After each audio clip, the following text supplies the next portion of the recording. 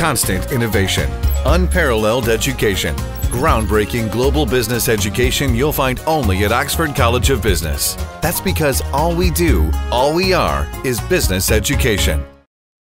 The 12th General Assembly of the Asian Forum of Parliamentarians on Population and Development commenced under the theme Engaging Parliamentarians, Pursuing Human Development under the patronage of Minister of Special Assignment Dr. Sarath Amunugama. Members of Parliament from 24 Asia-Pacific countries took part in the assembly. Addressing the gathering, Minister Dr. Sarath Amunugama discussed ways to develop welfare and social justice in the Asia-Pacific region, citing Sri Lanka as an example for positive progress on the issue.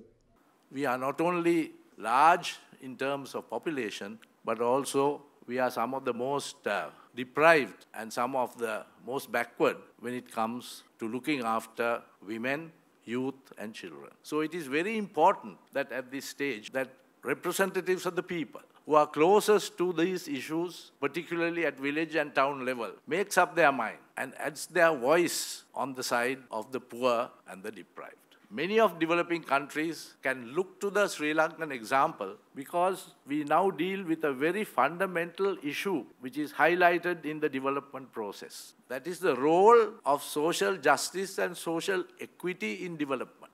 Unless a country is committed to social justice for all, social equity for all, democracy for all, that itself will be an impediment to growth.